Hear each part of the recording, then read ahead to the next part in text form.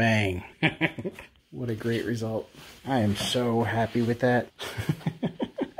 Hey, welcome back to the channel, friends and family. Today, I think we have our last major DIY episode for the Autopilot 136 build. It's probably the simplest of all the builds that we've had to do so far, but it's also the most daunting because it involves drilling a bunch of holes in the hull of the boat, which is not a thing that anybody's ever comfortable doing. That's right, we are installing our Footwell lights. Let's go. Since I'm working in my garage, the audio for the footage was garbage, so I'll be narrating most of this video via voiceover. What I'm showing you here is that we're working with 3/4 inch 12 volt IP68 marine grade running lights. These each draw about 1.5 watts worth of power. They are super easy, being only a 2-wire design, nothing fancy, just a sealed LED with a plastic grommet on the outside edge. All parts used for this portion of the build are going to be in the link description. Now, I went with orange because supposedly it's a color that mosquitoes are not attracted to. It's always a good idea to validate your measurements before starting to cut anything, so here I am ensuring that the holes for these lights, in fact, need to be 3/4 inch in diameter. These actually are 3/4 of an inch. Good job, Amazon. When it comes to making measurements in situations like this, I prefer to use a tailor's tape measure. The work isn't extremely precise, and the ability to flex the measuring tape really makes it easier to use. Highly recommend. When you're figuring out where you're going to put your lights, you're going to want to pick points on the boat that are symmetrical as places to measure from, meaning they exist in the same spots on both sides of the boat. That way you can easily choose positions that will end up looking symmetrical and clean with the finished product. Now in this case, I chose the end of the plate where the steering rails mount to the inside of the hull.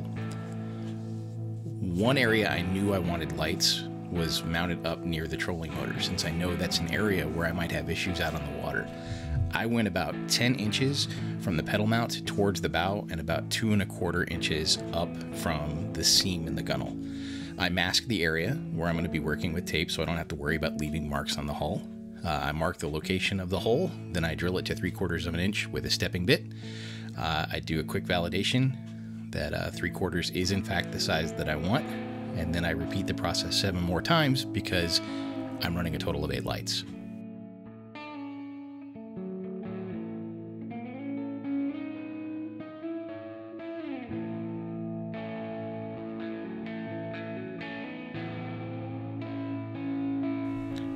Liquid patience.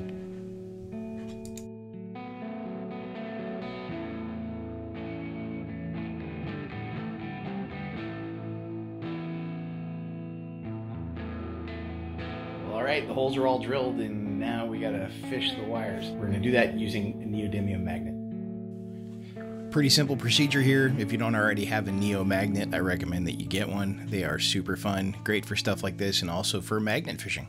I insert a small metal object, in this case it's a bolt, with string wrapped around it into the hole using a weaker magnetic rod. I then move the neodymium magnet around on the outside of the hull until it finds that bolt. This allows me to pull out the weaker magnetic rod. Now from there, I just slide the neo magnet up the hull until it gets to a spot where I can reach the bolt via an access point. Works every time. Pretty simple operation. From here, you just tie off that string to some 18 gauge wire and pull it through the hull. Once it's through, you cut off your excess and tape off your wire so that it doesn't fall back inside the hole. That keeps you from having to do it all over again.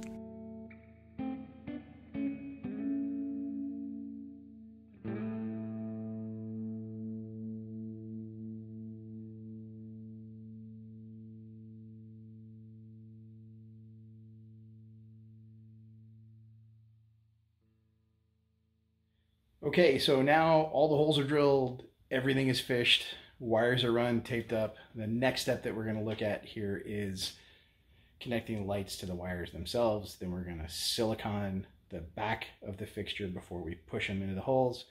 And then that's going to be that until we get to... For this portion of the build, we're going to be using solder seal wire connectors. It's my first time messing with them and they seem pretty awesome. It's a solder joint, butt connector, and heat shrink sleeve all in one. All you have to do is strip your wires, stick them in the ends, and then hit the whole thing with the heat gun. The heat melts the solder, and then the marine grade heat shrink seals the connection on both sides. Make sure you're careful using a heat gun around the hull of your kayak. You just apply some silicone around the edges of the hole. Then all you have to do is press the light in. Now those lights have lettering on the top that says top to help make sure you orient them all in the same way. Make sure you clean up all of your excess silicone. Okay, we're in the home stretch. Everything has been fished. All of the connections have actually been made on the hard part of the boat. The next step is to drill holes in the box. You can put away your heat gun, you can put away your crimpers, you can put away all that good stuff because we don't need them anymore. At this point, you only need a ruler and a drill bit and I don't know, we'll see. Lesson learned from previous builds, measure out and cut your holes in the box first. In this case, we're doing 10 holes. That's 1 for the line that will come from the primary switch box we built in the previous video, and 8 for the individual lights.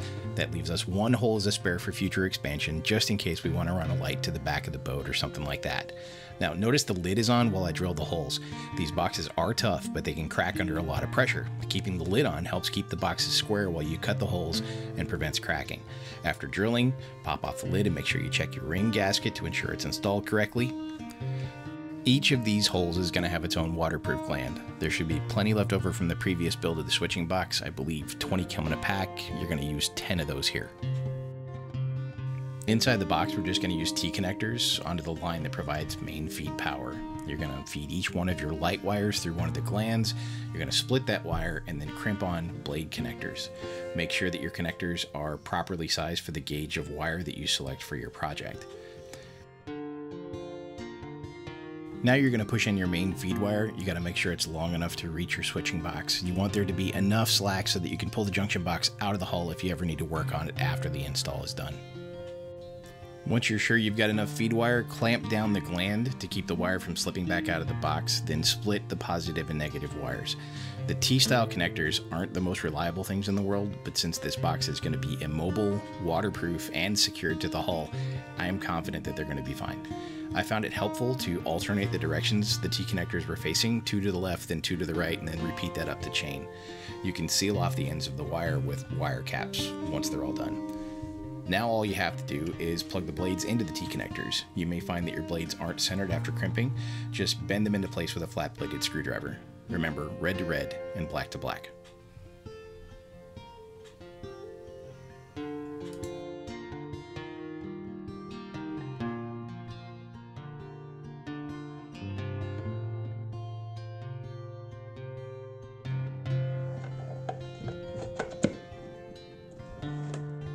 All that's left at this point is to connect the junction box to the switching box. These holes are left over from our previous build. I couldn't include footwell lights in the previous video because I was still waiting on some parts. Just feed your main wire up through the hole that we already made and pull through enough slack to let you do the work. I secure my switching box to the side of my hull using heavy-duty Velcro. It holds securely, but it lets me remove the box when I need to mess with it. I highly recommend doing that.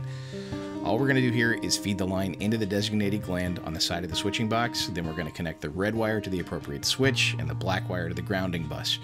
The red wire is going to require a quick connector. I prefer to heat shrink those, so I guess I lied to you. You still need a heat gun. I just made do with a blowtorch. Button everything back up and reconnect the power from the accessory battery. If you don't like loose wires all over the place, go ahead and reopen the access hatch in the hull, do your cable discipline. I secured mine to the wall with double-sided tape. As you can see here, everything is installed nice and clean. The only question is, will it work? All right, we'll do a quick walk around leading up to the moment of truth. We have the power pack. We have the seat. We have the system running. We have the working fish finder. Power to the trolling motor. Navigation lights.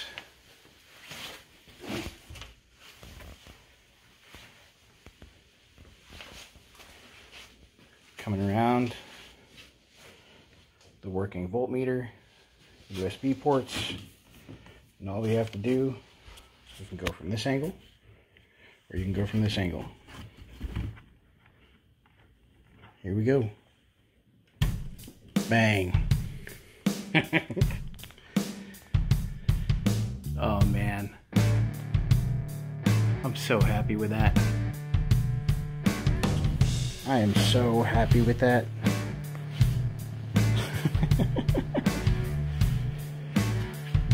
What a great result.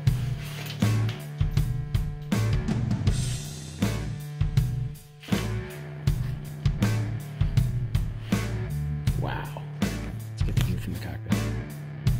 Should be plenty bright. Not too much, not too little. And if I want to turn it on or off, I can hit the nav lights, fill the fish finder, and it's going to take me a little while to figure out how to do that one. Oh, that's easy. I just got to reach underneath my seat. Easy enough. Wow.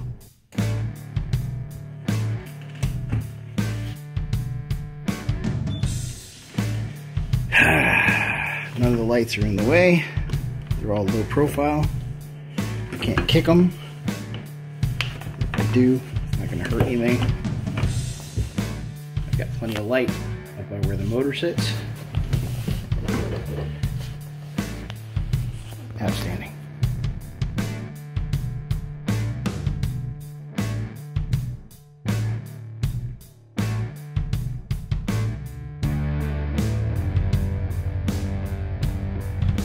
Well, Fritz and family, I gotta tell you, I could not be more thrilled with the way that everything turned out. I feel like I'm gonna be safer. I feel like I'm gonna be better prepared.